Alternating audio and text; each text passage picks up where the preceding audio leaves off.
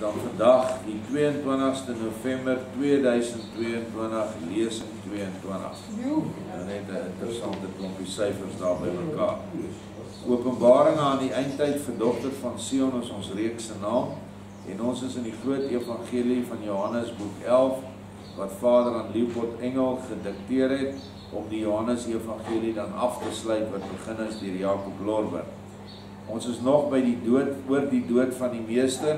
Yeshua gee vir ons 'n beskrywing hoekom hy dood moes gaan. Waarom was die sterwe nodig en waarom was die opstanding nodig? En ons het gister gelees dat die boom wat Satan opgerig het op hierdie aarde, niemand kon deur die blare dak gaan nie, want ons was almal te sondig en ons het almal hierdie aardse te lief gehad in ons lewe.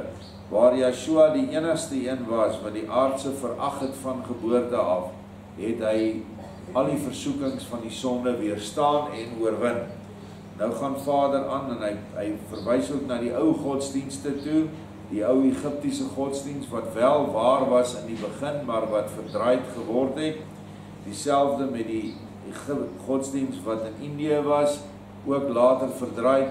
Dieselfde met die Christen godsdienst wat deur hom en sy apostels uitgedra is nie baie gou daarna nie vervals deur die Rooms-Katholieke kerk, oorgeneem, nog verder vervals deur die protestante kerk. Hulle het sekerlik goed weggegooi wat 'n klomp nonsens was, maar hulle het nog steeds vasgeklou aan ander mense leerstellings.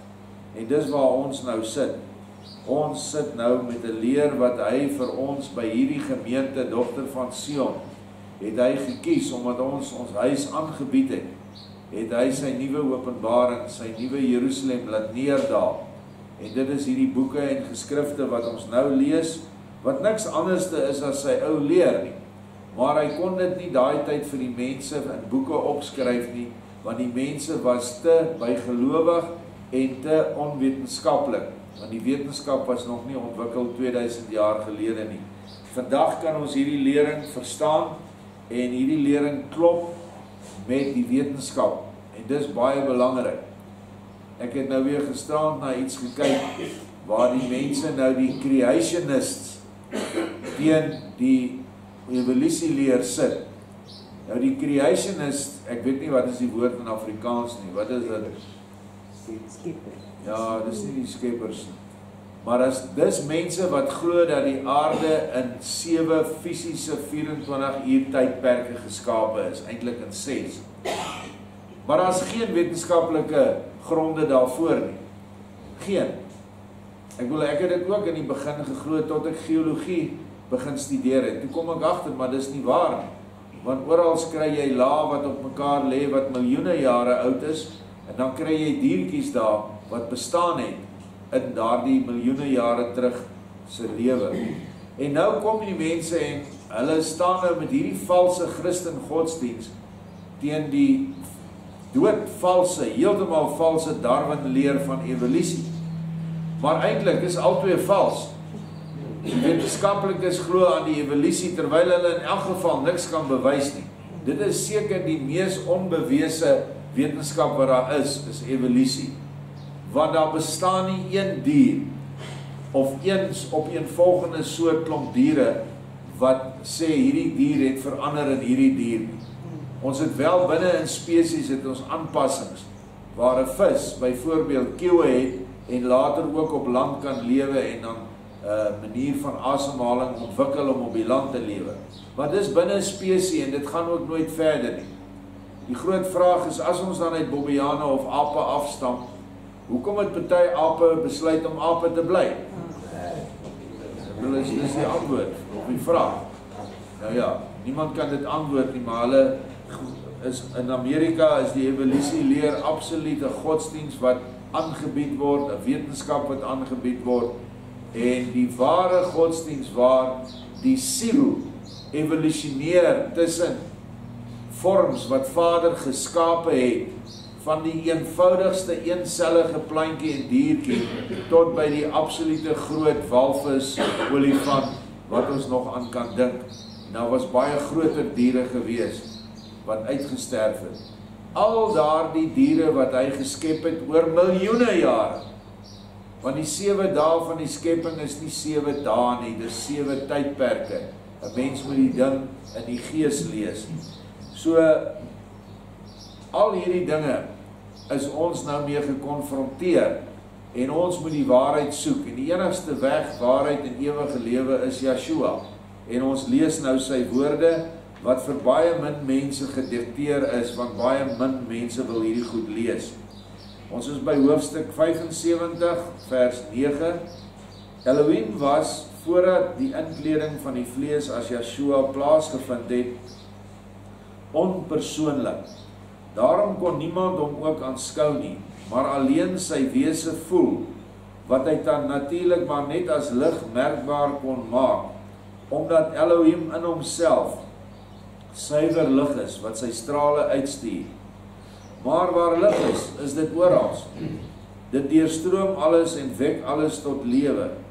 Die onpersoonlikheid van Elohim veronderstel egter nie een punt van uitstraling soos vanuit 'n son nie, maar 'n see van lig, waarin geen konsentrasie is nie. Diegene wat geestelik tot die goddelike wese deurdring, kan die goddelike wese dus ook nie anders gewaar word as 'n lewe in die lig, wat swewe en rus in die lig, wat uiteindelik een word met die lig. Dit is hoe dit met ons sal gaan as ons oorgaan na die ander kant toe en ons het Vader gedien in ons lewe. Dan word ons in lig opgeneem en ons word deel van daardie lig. Dit is wat hy hier vir ons sê. En daardie lig is iets wat ons dan in die algemene spreektaal gees noem. Dit is Vader wat in sy gees hier teenwoordig was, wat die mens dan as 'n onpersoonlike wese gesien het. Toe die mens Yeshua nou die personifikasie van Elohim geword het, was die ervaar van die godheid vir diegene wat haar genader het, baie anders. Eenvoudig die nader van die een mens tot die ander. Derhalwe het die ou sieners gelyk, maar die nuweres wat volgens my leef, het eweneens gelyk. Dan net 'n invoegsel hier, voor sy menswording in Yeshua, het Elohim in 'n ontoeganklike lig gewoon, en was vir geen enkele geskape wese sigbaar nie. Selfs die mees reinste engelgeeste, selfs die aartsengel, kon die godheid nooit anders gesien het as 'n son nie. Kry jy in die geestelike som deel 2, die verse daar. In sigself en op sigself is Elohim God egter van ewigheid af aan 'n mens. Die groot Johannes Evangelie sê dit vir ons. Na wie se ewebeeld die mens deur hom geskape was. Die huishouding van Elohim, aarde en maan, dan al daai verse wat daar aangegee word, maak dit vir ons duidelik. As jy ergens het, gaan soek hierdie verse op, dis gratis beskikbaar op die internet, onder www.nuweopenbaring.co.za. Daar gaan jy al daai boeke kry.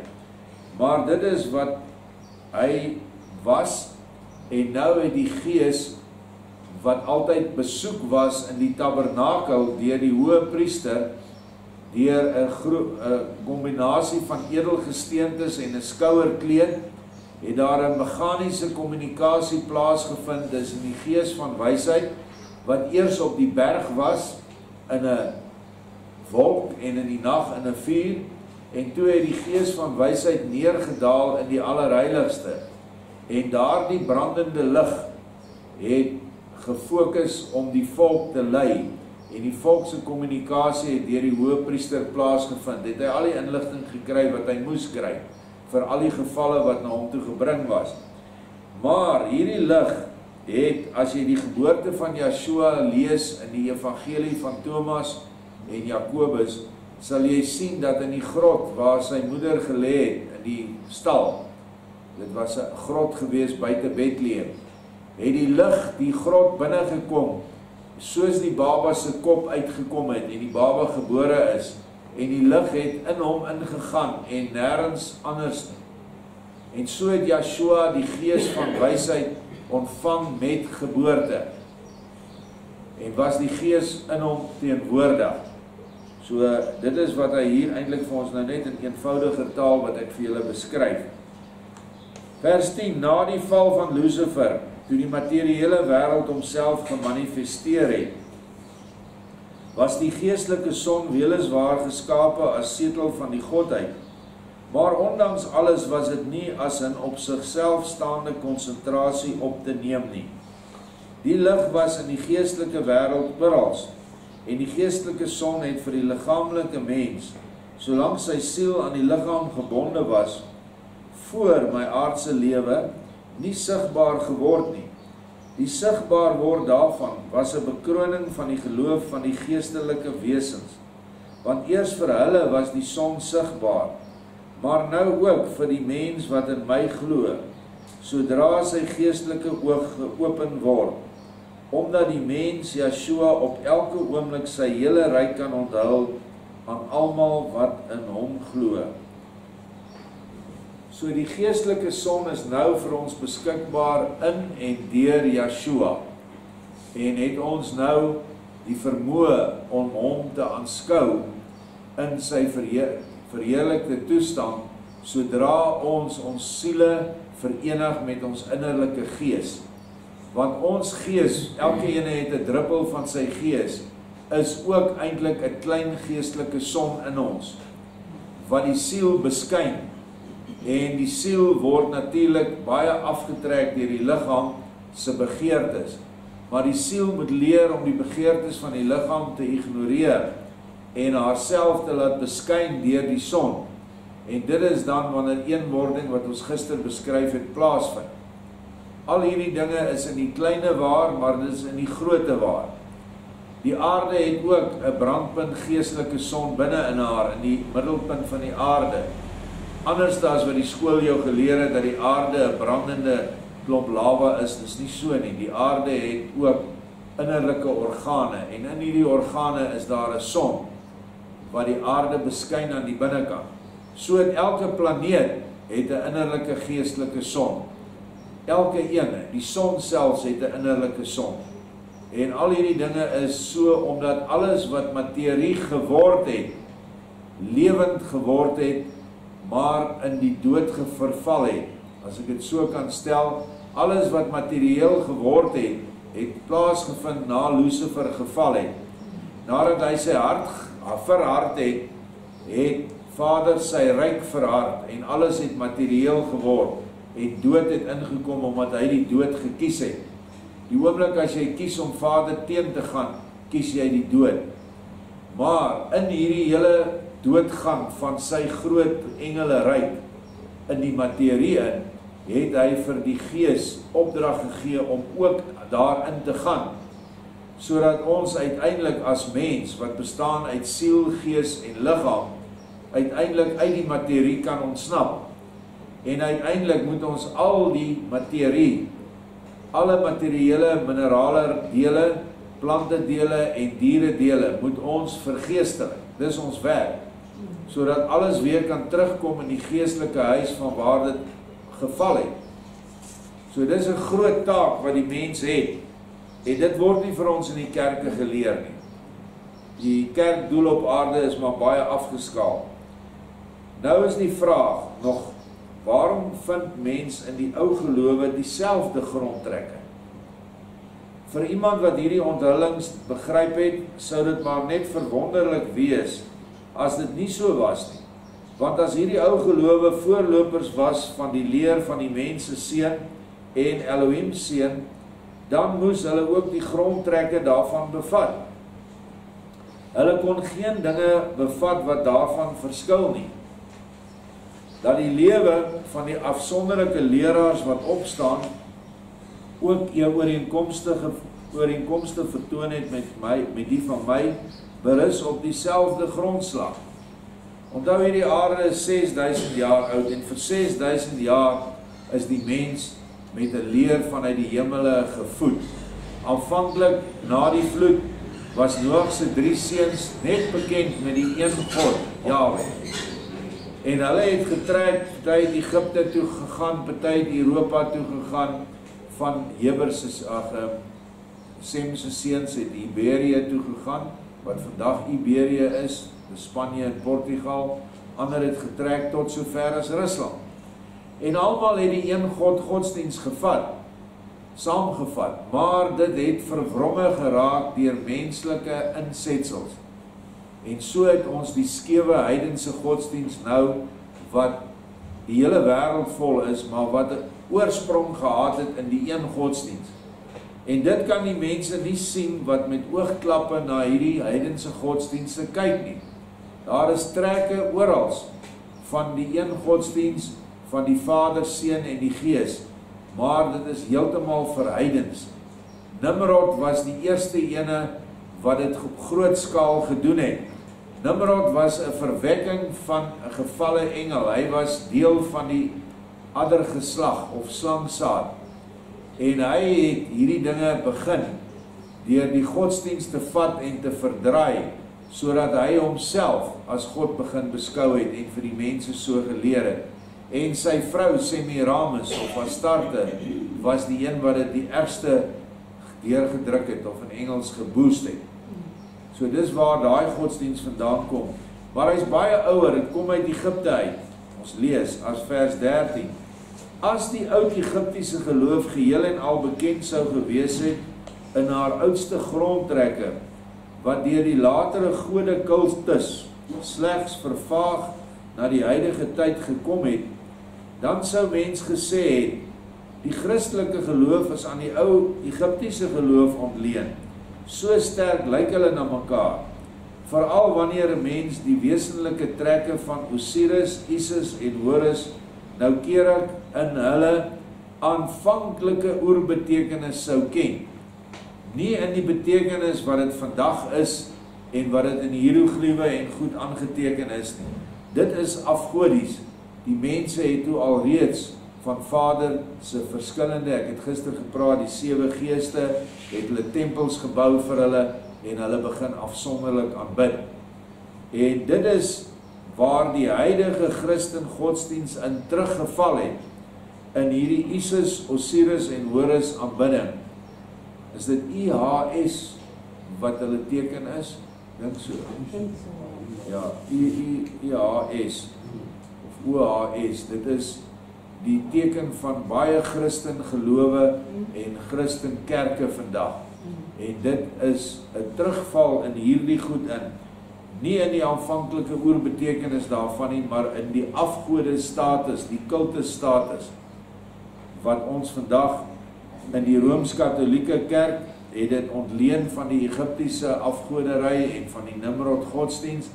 Die eerste Pontifex Maximus was Nimrod. En dit is 'n titel wat die paus dra, Pontifex Maximus. Pontifex, Pontus, kan jy hoor, paus, pater, vader, en Maximus natuurlik, die maximum, daar's nie 'n groter een as hy nie. Dit is die paus se titel, dieselfde titel as Nimrod. En uit daardie godsdienst het hy teruggeval en 'n vermenging wat ontstaan het van hierdie ou godsdienste, afgodedienste en die Christelike leer. En dit het Constantijn gehelp mee toe hy die mense bymekaar gekry het om die Bybel saam te stel. Dis waar ons nou staan uit hierdie vermenging van godsdienste. Maar ons moet teruggaan na Yeshua en dis hy wat ons hier verduidelik wat het gebeur. In hoeverre het ek egter geslaag, ek Yeshua, om die boom van sondes te breek en nie net deur die blare dak heen te breek nie. In die eerste plek moet elkeen hom eers goed afvra wat dit wil sê om te sondig.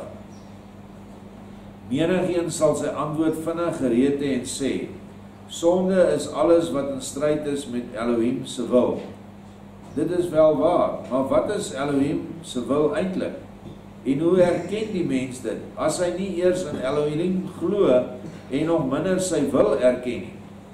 Ons het altyd gesê, sonde is 'n woord wat ons moet uithaal uit die boek van herinnering en ons het. En dit het ons vervang met die woord wetsoortreding.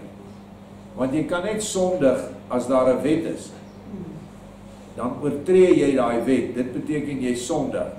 So sonde is wetsoortreding. En nie wat die mens as sondes beskou nie. Om vandag nie op 'n Sondag kerk toe te gaan nie is 'n sonde, volgens die kerk. Maar dis nêrens in die wet gesê nie. is ook nêrens deur Yeshua gesê, toe hy die wet van liefde gebring het.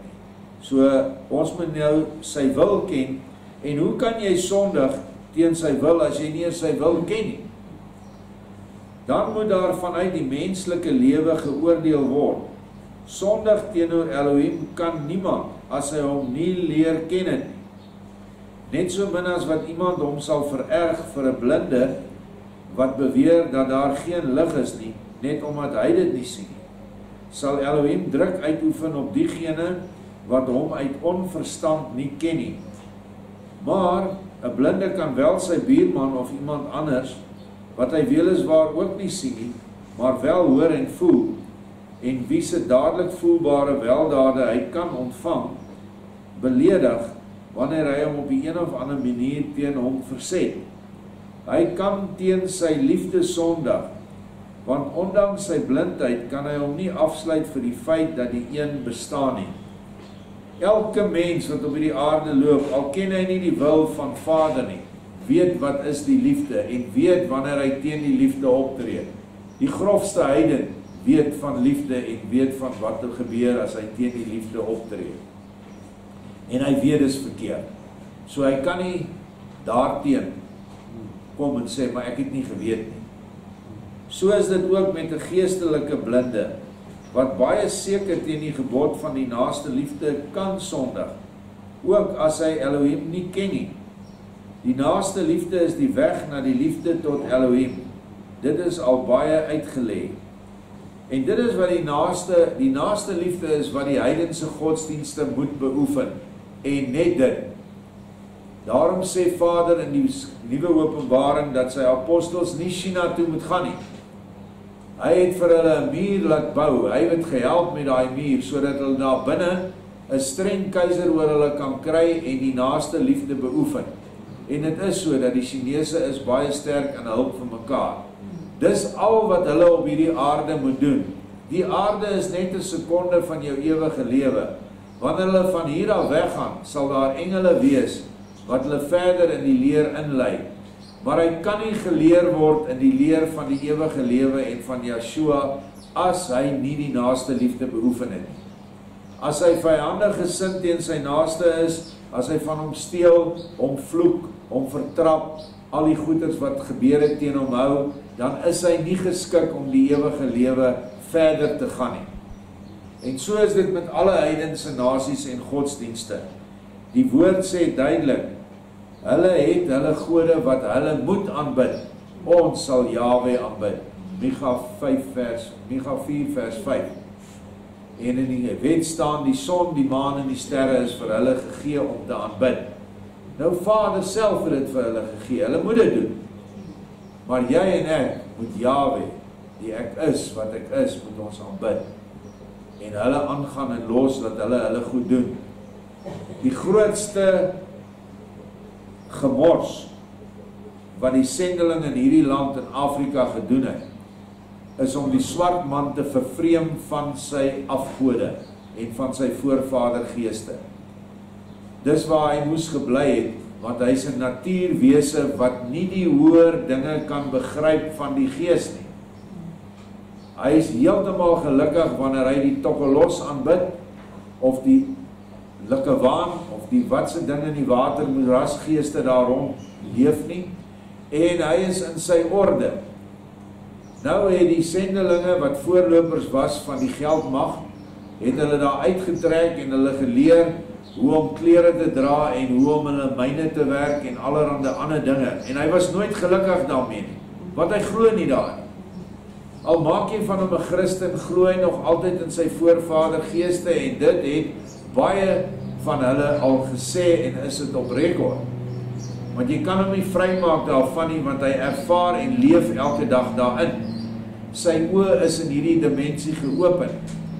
So ons moet wegkom om Elohim se leer, wat 'n hoogs geestelike leer is wat hy gebring het, vir mense te gee wat geen gees het. En daar is mense op hierdie aarde wat nie gees het. Gees is eenmaal in Adam ingeblaas en in die suiwer adamitiese genelyn, want dit word deur die manlike sperm voortgebring of voortgedra. Die gees is in die manlike saad en in die vroulike eiersel is ook 'n geestelike komponent teenwoordig wat mekaar moet ontmoet en wat verskillende, noem dit maar hakkies het, wat met mekaar verbind. En die oomblik as die manlike uit die saadlyn gaan of die vroulike, dan vind daar ongeseende verwekkings plaas en die gees wyk uit die genelyn uit. Soos wat jy in die heidense godsdienste sien, dat almal van hulle het nie meer die goddelike gees nie. Hulle het nie 'n godsbesef nie. En dis net 'n mens wat nie 'n godsbesef het nie, hy het dit nie omdat hy nie gees het van Vader. Hy kan miskien 'n bietjie hê, maar nie genoeg nie. Genoeg om die wedergeboorte te ervaar nie. Want ons moet suiwer wees om die suiwer goddelike wedergeboorte te kan deel word. Dis maar net wat ek wou invoeg hierso.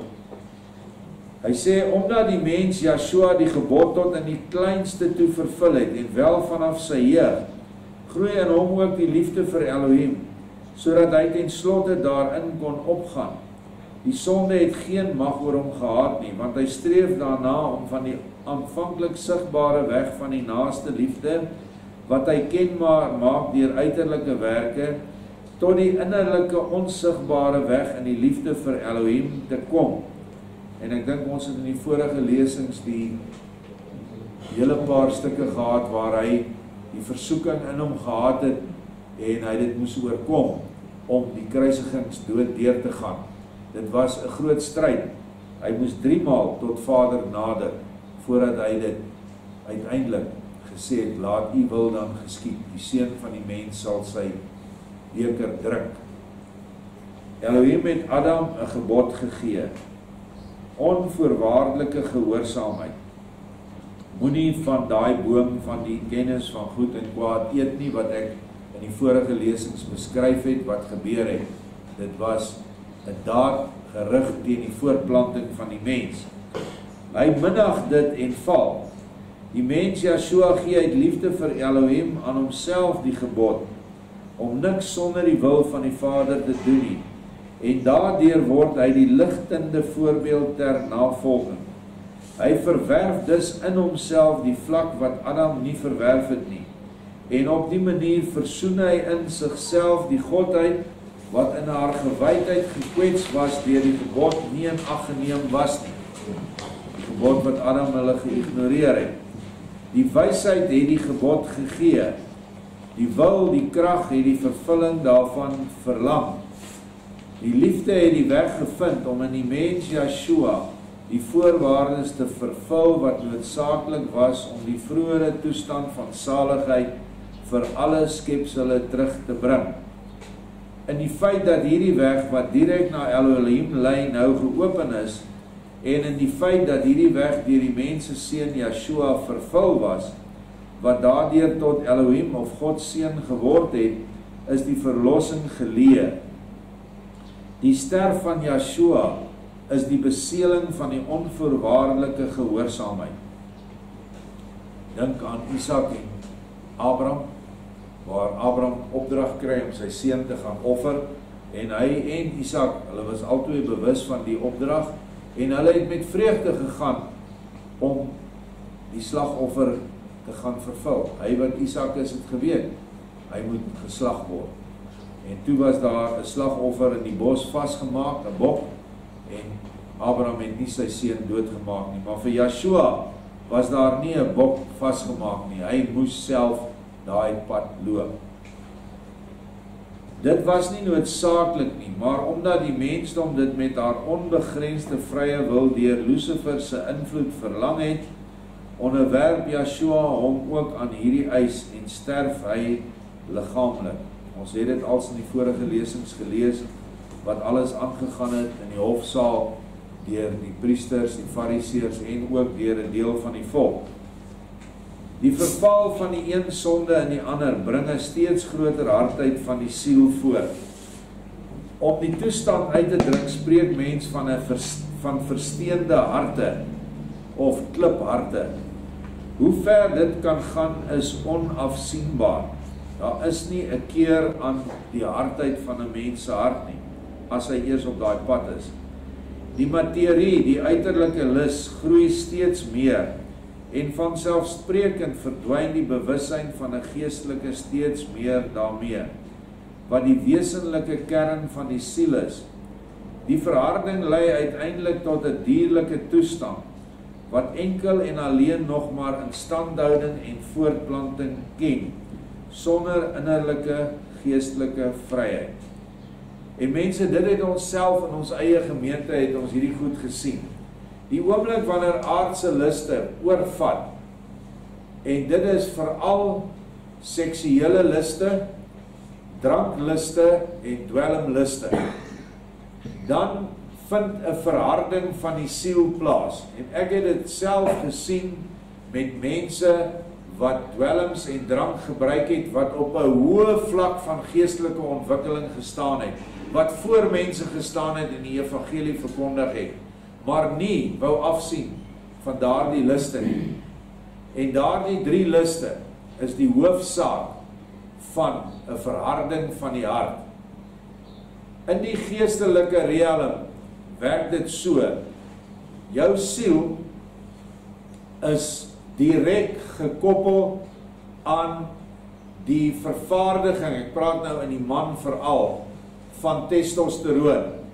En as 'n man baie wellustig is en hy giet daardie testosteroon daagliks, dalk 'n paar keer per dag of elke dag uit, dan verswak die krag van die siel. Die siel se krag lê in daardie manlike saad. En dit is tog logies dat by enige plant dit ook so sal wees, dat die krag in die saad lê om te kan voortplant. Maar nou het die mens nie daardie ding wat Vader geskep het vir voortplanting alleen begin gebruik nie, maar vir genot en vir dierlike luste. En die oomblik as dit gebeur, word die siel al hoe meer aards. En drank doen dieselfde, en dwelms doen dieselfde. Dit maak die siel meer aards en vat die geestelike aspek om hoër te streef weg.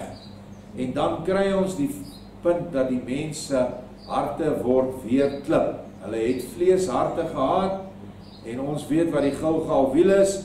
Dit is die klipharte wat daar neergelê is, wat 'n simbool is dat jy 'n vleeshart in jou dra. En wanneer jy na die klipwiel toe gaan en jou klippe wil wegvat, beteken dit eintlik net, jy het so 'n kliphart gekry, dat jy jou kliphart weer by jou in jou huis wil hê. Dis eintlik wat dit vir jou sê. En pas op, hierdie goed het gebeur, en dit kan met enige een van ons gebeur. Ons kan nie ligtelik omgaan met fisiese verslawings nie.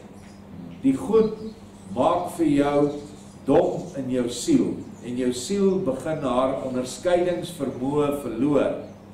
En wanneer die reuksintuig en die proesintuig van die siel verlore gaan, dit is dan wanneer jy mislei word en ander godsdienste vir jou aanvaar word, of aanvaarbaar begin word, of jy wyk net so van die pad af. En dan is jy op 'n ander, jy rangeer op 'n ander spoor. Ons het dit gesien en ek wil waarsku daarteen asseblief. Slegs 'n suiwer geestelike leer bied verlossing uit so 'n toestand, wat tot 'n sedelike bewussyn van die menslike waardigheid lei, en die leer word gegee in 'n nie mis te verstane beknoptheid en in die grootste moontlike duidelikheid. Die sleutelwoorde hier is wat tot 'n sedelike bewussyn van die menslike waardigheid lê. Die leer van die Messia, van Yeshua, van Jesus Christus dan, is 'n leer wat vir jou maak dat jy 'n sedelike bewussyn het. Jy in jouself weet dat die huwelik is gemaak vir gemeenskap met jou vrou alleen. Jy is nie 'n bokram wat hardloop van elke bed na 'n ander bed toe nie. Dit is 'n sedelike bewussyn. En daar is nasies en volke wat glad nie hierdie sedelike bewussyn het nie, en daarom glad nie opneembaar opnamehouers kan wees vir die Vader se leer in Yeshua nie. As jy kyk na wat in die skole aangaan, het hulle my gesê in Mpumalanga, of hierdie Oos-Transvaal, ek wil nie eens daai vieslike naam noem nie, is iets soos 10.000 kinders op skool, meisies, verwagtend geword, waarvan ek julle waarborg 99% is swart of gekleurd. Want hulle het nie 'n sedelike bewussyn nie. Daar is van hulle wat al op 10 jaar en 12 jaar al kinders het, want hulle word verkrag, want hierdie klomp dink dit is reg so, dat as hy 'n maagd kan verkrag, glo hy dat hy nie vigs gaan kry nie. Dit is 'n ou ding wat die toordokters vir hulle gesê het. En hulle glo hulle toordokters. Al staan hy op die kansel, glo hy dit. So ons moet loskom van hierdie dinge wat die wêreld Christen ons skuldig van probeer maak. Ons is nie skuldig nie. Ons moet 'n hoë sedelike waarde handhaaf. Hierdie ding van homoseksuele en verbastering in die kerke is 'n afbreek van 'n sedelike bewussyn. Dis opdragte in die skrif wat nie geïgnoreer mag word nie. Nou het die mens so laag geval, wat is die volgende? Dat die homoseksuele predikant wat op 'n manlike jeugkamp seentjies vat, hy met hulle lok. Want ek sal nie my seentjie vertrou op 'n jeugkamp waar 'n homoseksuele priester of dominee is nie. Glad nie, want alle homoseksuele is kindermolesteerders. En ek maak daai stelling en ek staan daarby. Selfs die vroulike ook. So, hierdie dinge het ons sedelikheid heeltemal ondermyn en almal dink dit is nou die liefde. Joshua sê, ek bring vir julle 'n vrede wat nie die wêreldse vrede is nie. Sy vrede is binne sy sedelike orde gesetel. Die opvolg daarvan laat die kettinge van die materie afspring. Die aarde of die materie geliste kom los by jou. Maak die bande van die aardse genotsig los en lei ten slotte die materiële wense en begeertes na 'n toestand van suiwer gewaarwording. Al as die kern van die kwaad, maar nie meer ten uitvoer bring van die kwaad nie. Omdat die eie ek steeds meer wegsmelt. Terwyl die ek, wat eintlik maar egoïsme is, andersins, by 'n ou wat nie wil nie, steeds meer uitgroei. Hoe meer dit verdwyn, des te losser, minder hard word die boeie van die materie, om ten slotte nie meer as boeie gevoel te word nie. En elke mens wat 'n drankprobleem gehad het, 'n seksprobleem, 'n dagga-probleem, 'n heroïnprobleem, sal weet hoe moeilik dit was om hierdie bande af te gooi. Dis nie 'n maklike ding nie. En sonder die krag van Joshua wat hy vir ons gekry het deur die deurbreek deur hierdie boom se blare dak, wat hy vir ons die pad vooruit geloop het, sal dit nooit kan plaasvind nie. En hier wat hy hier sê is dat ons die kwaad kan ken. Dis die opneem van die waarheid. En dis wat Joshua vir ons moes bring. Hy moes die gees van waarheid kenbaar maak aan die mensdom. En daardie gees se naam is trooster, of die gees van apartheid, is die regte naam in Hebreëus en Grieks. Dit is die waarheid. Ek is die weg, die waarheid en die lewe. Julle sal die waarheid ken en die waarheid sal julle vrymaak. En dit is wat ons moet kry. Ons moet die waarheid kry. Ons moet weet dat dwelms en drank en al hierdie ander goed is 'n aftakeling van die siel se onderskeidingsvermoë tussen reg en verkeerd. Want terwyl jy verkeerd in jou het, kan jy nie reg duidelik sien nie. Dis soos om 'n mens nou te vertel van die gees van waarheid, soos hy in die skrifte is, en hy sit in die AGS byvoorbeeld. Hy het 'n AGS gees in hom. En ek seker die duidelikste is die mense wat met 'n wie is die ouens wat van deur tot deur loop, die Jehova getuies. Jy kry hulle nie oortuig nie, want hulle het daai gees wat deur hulle ligtoring boekies kom, wat 'n demoniese gees is, en jy kan nie deurbreek nie. Jy kan vir hom alle waarheid gee, hy lees dit daar in die skrif, maar hy glo dit nie, want daar's nie 'n ligtoringstempel op jou boekie of op jou praat nie. So ons moet versigtig wees om, wanneer ons teen sulke mense staan, dat ons die magte van die bose breek deur gebed, voordat ons met hulle verder werk.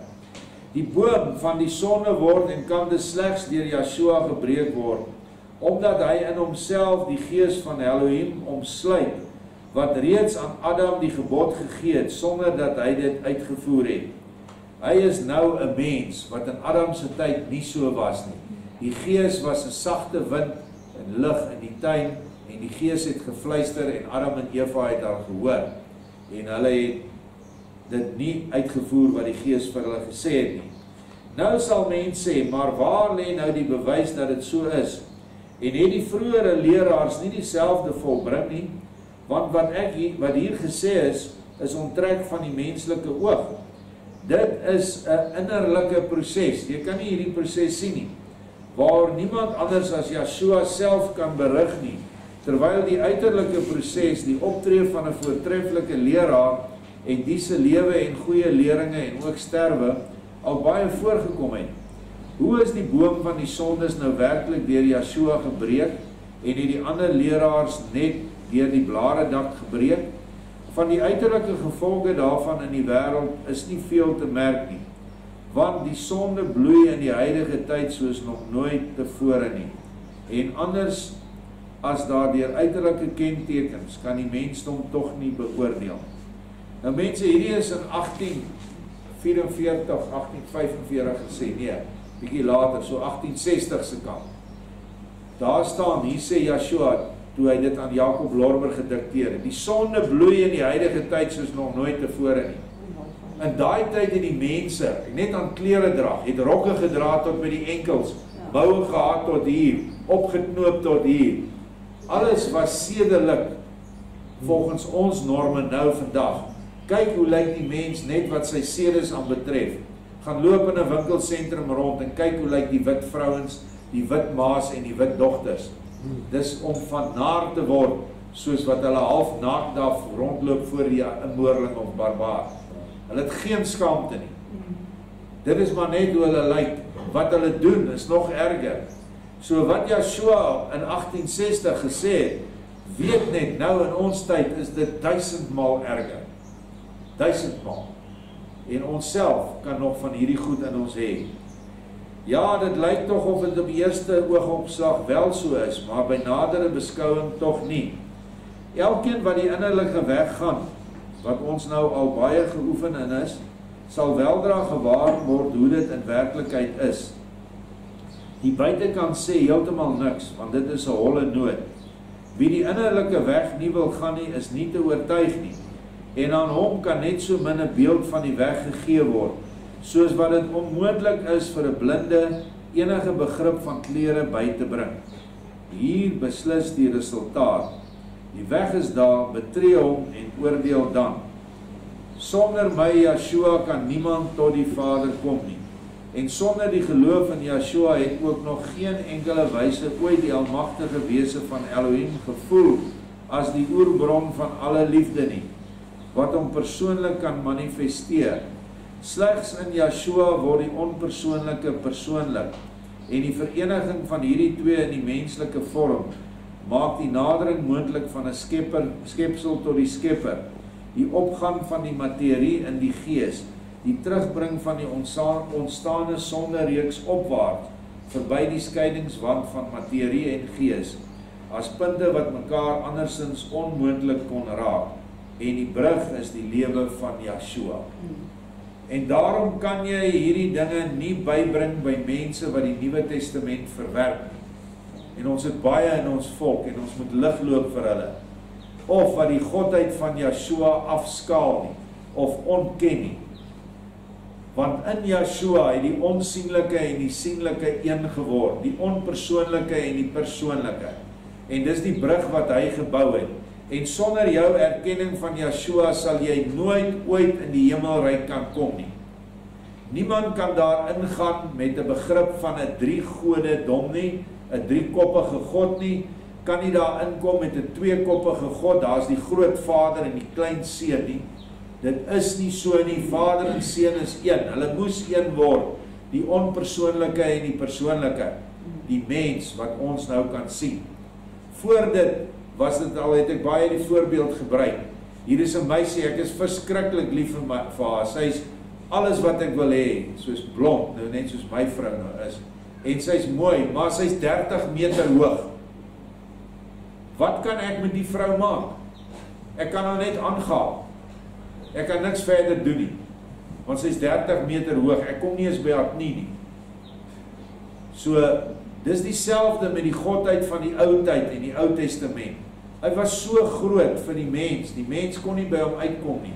En dan het jy nog leraars gehad wat sê dat hulle hom moet vrees, terwyl hy net lief wil hê dat ons hom moet lief hê. En daarom het hy mens geword, sodat ons hom nou in ons gedagtes, in ons geestelike sig kan sien as 'n mens, en ons kan hom lief hê. Vrouens natuurlik makliker, want hy's 'n man.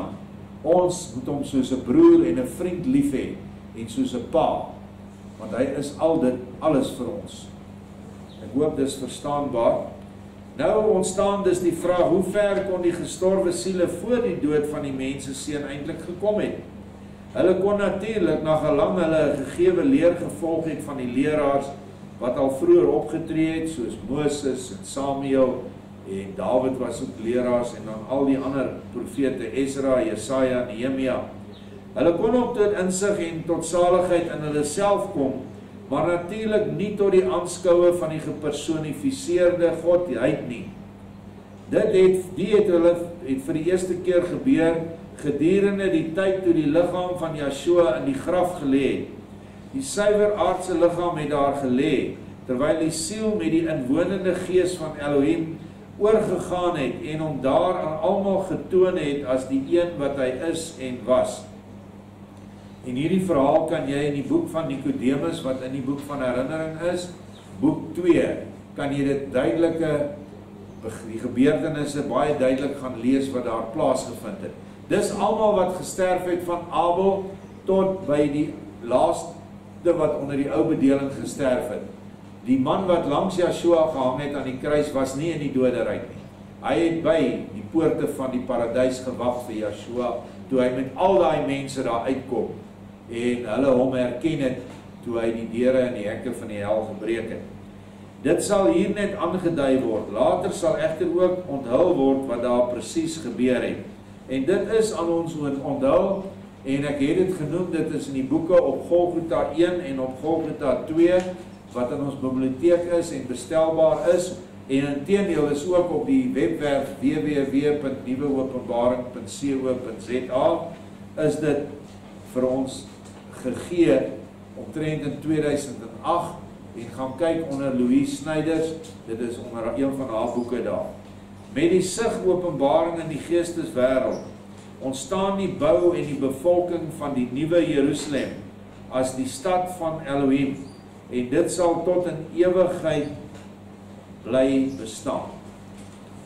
Dit is wat gebeur het na Yeshua se opstanding, die nuwe Jerusalem wat 'n stad van mense is, wat almal deurgegaan het, wat gesterf het voor hy nou op aarde was, en al die mense wat daarna gesterf het, wat die lig gehad het en wat hom lief gehad het, gaan in daardie stad in. En nou staan ons voor die deur van hierdie stad van hemelse mense, gaan nou op aarde manifesteer. Hier kom 'n nuwe Jerusalem op aarde. En dit gaan 144.000 mense aanvanklik wees, wat die mure gaan vorm, en hulle gaan geboorte gee aan kinders, en daardie kinders sal deur hulle in die nuwe Jerusalem inkom. En so sal in die 1000 jaar wat dan voor lê, sal die stad vol mense word, wat volkome wedergebore gaan wees in daardie stad op hierdie aarde. En dis noodsaaklik dat die stad in die materie moet manifesteer, want van hierdie planeet af gaan ons na alle ander planete toe waar daar menslike wesens woon, wat nog onder 'n dwaling en 'n verkeerde leer vasgevang is, en hulle moet almal die waarheid kry. Het sy deur geboorte, siele wat gebore word in hierdie genelyn, het sy deur ons wat die vermoë gaan ontvang, om in die hele ryk, die gevalle ryk van Lucifer, werke van liefde te doen. Dit is die doel van Yeshua, wat vir ons in hierdie nuwe Jerusalem die lig is, want daar staan, die lig het nie die son om te skyn nie. Yeshua, die lam, is die lig. Hy het alle geestelike sonne nou in hom verenig. Baie dankie.